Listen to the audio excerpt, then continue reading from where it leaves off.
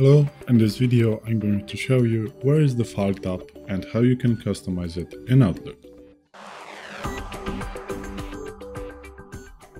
So, we are going to talk about the Quick Access toolbar, but before that I'm using the Outlook 365 that comes as part of an Office 365, and I'm also using the desktop application. So, the Quick Access toolbar is actually this thing right here, and by clicking on this arrow you can customize your Quick Access toolbar.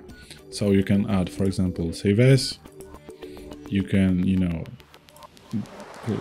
click reply, I don't want to have it right now, you can find it contact, touch mouse mode, empty deleted items, and as you can see you can even add more commands. Also, you can show below the ribbon, but as you can see, you can even hide the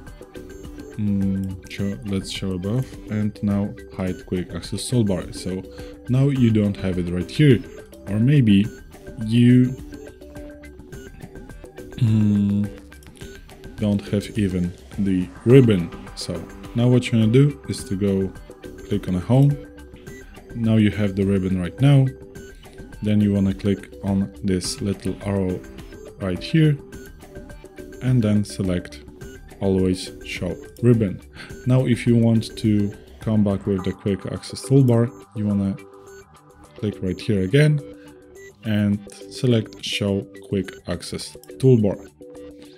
And let's say I want to have it below the ribbon, and now as you can see you can hide it, you can show above the ribbon, you can hide command labels, maybe something like this one, you can show it. I think just the icons are okay, so I'm going to hide it, and this is it. This is how you can customize, navigate through, hide and show the Quick Access toolbar, e.g. File tab. So this is it. Thanks for watching. I hope this video helped you. If it did, please hit the like and consider to subscribe to our channel. Bye!